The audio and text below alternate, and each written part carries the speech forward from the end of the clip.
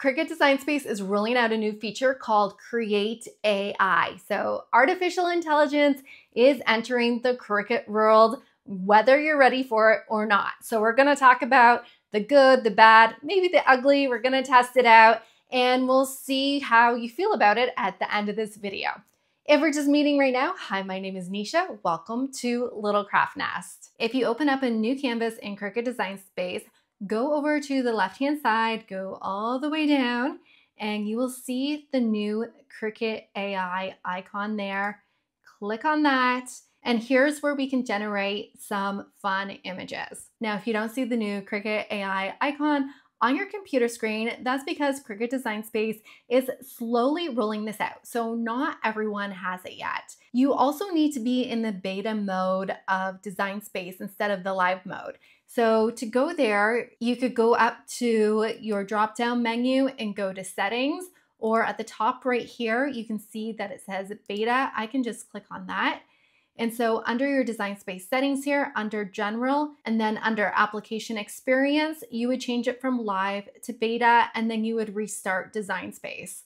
So I'm currently in beta right now, and that's why I can see my Create AI icon. But even if you are in beta, you still may not see that icon because not everyone has this feature yet. I just got it this morning. And if you're not sure or not whether you've gotten new updates for Design Space, you can also check that out right here. You can go over to check for updates, and then you can find out what's new and what they've changed in Design Space. Now, because this is a new feature and it's still in beta mode, Cricut says that this feature is still a work in progress. So you may still encounter some bugs and other things that don't work quite as expected. So if you get some glitches, don't worry. This is normal when they're trying out new features. So I've tested this out once this morning and I did encounter a few glitches, but we'll get to that in a minute.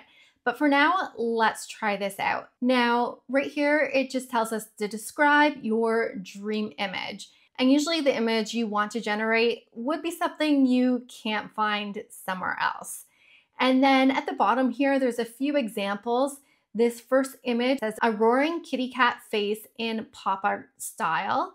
And then we have another one here that says a camper van driving through a desert. And then we have a bowl of fruit with funny faces and a llama doing tricks on a skateboard. So these are some samples.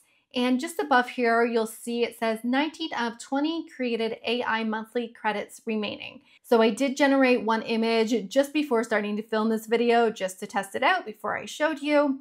And I'll show you that in a moment. So that's why I have 19 of my 20 credits remaining. So you get 20 credits a month, and I believe on the first day of each month, that will refresh. So if you used 5 images this month, and so it only says you have 15 left, and then on the first of the next month, then you'll have 20 again. I don't believe you can save your unused credits. So you get 20 a month. Once you've reached your 20, that's it. That's what you have available to you. So let's try typing in something here. So my youngest daughter loves gymnastics and she loves bunnies. So let's type in girl bunny doing a cartwheel wearing a bow. Let's see what happens. So I'm going to press generate. Now it says images may take up to 1 minute to generate. So you'll have to use your patience a little bit while we wait for the images to pop up. All right, so we have 2 images here and we get to choose one of them. Now right below here now, it changed from 19 of 20 to 18 of 20 just because I generated a new image. So we can choose one of these. I'm gonna grab this one, and now that's on my page. So the image is kind of cute. There's not a whole lot of detail. I wish there was a little more detail. So it's a rather simple image, and I'm wondering if over time the images will become more detailed. Now, Cricut does say they will be single layer black and white images, so you're not gonna get colored designs. But what you can do is edit the image you've inserted. So we have this image here, and you can see in the layers panel it's grouped together. You can't click on ungroup, so let's press that arrow there. And we've got another group, so click on that arrow. And then let's click on that group there. So now we can go to the bottom and click on detach. So now each of these layers are separated. And if we click on group at the top now we're able to click on ungroup. So we have all these different layers here that make up our bunny, which overall is one layer. So if you wanted to just keep this bunny silhouette like this, you could select everything and then click attach at the bottom, or we could edit it a little bit. Let's change the color of the bow here. So I think this is a bow piece, and then this one, and then this one. So I have the 3 bow pieces selected. I'm gonna go over to color. Let's make that purple. And now we have a cute purple bow. Now, before you cut this out, you probably would want all your pieces attached so they're not cutting out separately on your mat. So you would select the pieces that you want to cut out together and then click on attach. And the ears here are detached from the rest of the silhouette here.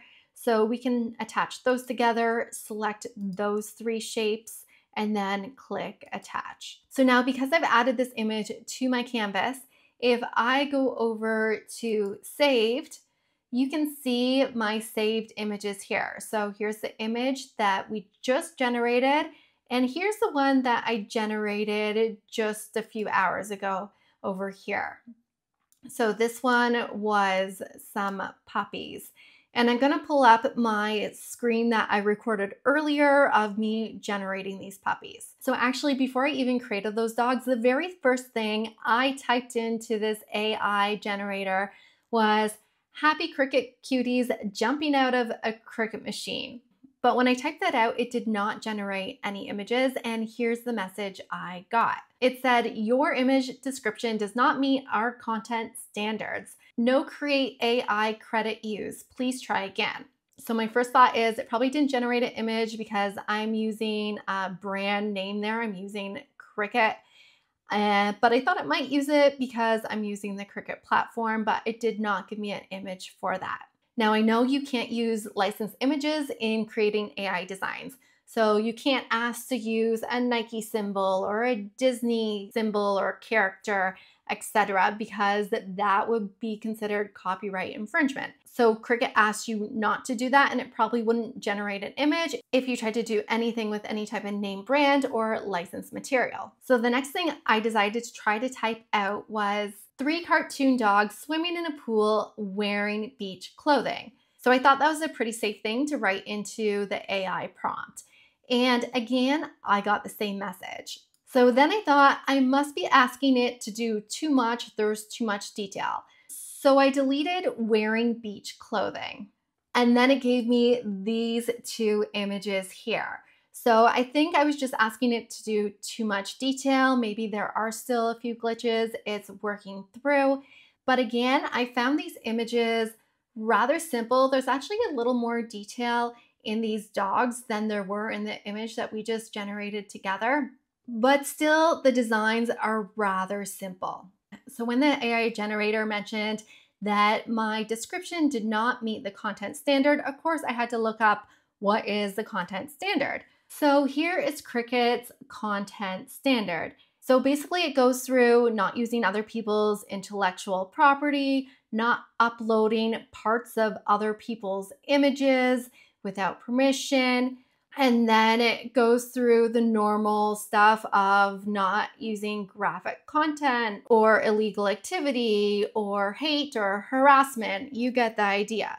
So what I wrote into the AI prompt has nothing to do with any of this. So I'm just thinking it's because I gave the AI prompt too many words. There's too much description in what I was asking. And that's why it did not generate an image for me. Because when I was looking at the content standard, it didn't seem to violate any of that. Now, typically, I think you'd only use the AI generator if you weren't able to find a specific image. So before you go ahead and have AI generate an image for you and use one of your credits, you may want to check what images are available first in Design Space. So let's go over to images. And we're gonna go over to advanced search, and let's see what happens when I type in dogs swimming. Okay, so there's a few pictures here. They're not quite in the water, but the images here that were created by actual designers and actual people have a lot more detail and they just look a lot nicer. Like this one's got the nice sunset, even the single layer images. And this one's super cute here with the surfboard and the wave. So you may find something you like better within Cricut images rather than using the AI. Another thing I forgot to mention is you do need to be a Cricut Access subscriber in order to have this feature. So this is not a free feature. This would be included in your subscription. But also a lot of the images on Design Space, most of those you do need a subscription for. Of course, there are some images that are completely free for you to use, but most of them do require the subscription. So now let's try Bunny doing gymnastics and see what comes up here. So we do have a few cute images here as well. I like this one. Again, these artist images on Design Space do seem to have more detail than the ones AI generated. I wouldn't say there's one explicitly doing gymnastics. There's ones that come close. So you could try some different AI prompts to see if you get something that you like better, or you could try to combine some images in Design Space and try to make your own design. So one of the questions I have about this AI feature is where AI is getting the ideas for these images from. Is it browsing the whole entire internet, or is it just browsing images that are already on Cricut Design Space? Because usually how these AI images work is AI will take images from other creators and put them together to generate an image. And as we've seen when we look at Cricut's content standard, it talks about not taking designs from other creators, bringing them into Design Space and making them your own.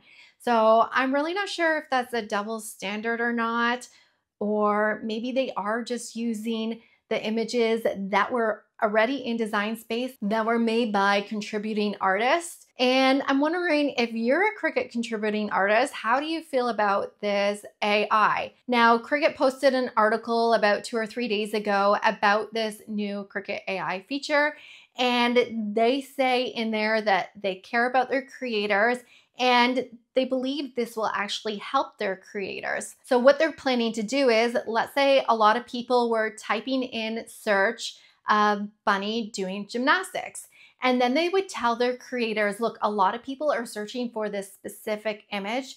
And then their creators can come up with images for what the general public is looking for and give their creators more ideas on what to create. So I'm not sure how I feel about the whole AI thing yet. AI is still such a new concept to me. And of course, I'm sure we've used AI in different ways before, whether we've asked Google a question and then AI gives us an answer right at the top there before we get our search results, or if you've typed anything into ChatGPT before, and there's just so many other examples. So it's interesting to see how Cricut is entering the AI world.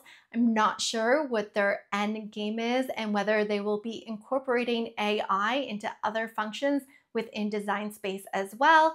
It'll be interesting to see and watch. So I'm wondering what your thoughts are. I personally have mixed emotions. Right now, I feel like I'm not going to use it a whole lot just because I really like the other images that I find on Design Space, and I find the images that it is generating very basic and there's not a whole lot of detail yet, but I'm sure that will evolve. Another part of me is conflicted because I'm thinking about the creators behind all the designs and images we use. Is this gonna help them or is it gonna have a negative impact? So I'm really curious to know what you think. Are you on board? Will you use this? Let me know in the comments, and I hope to see you on more crafting adventures.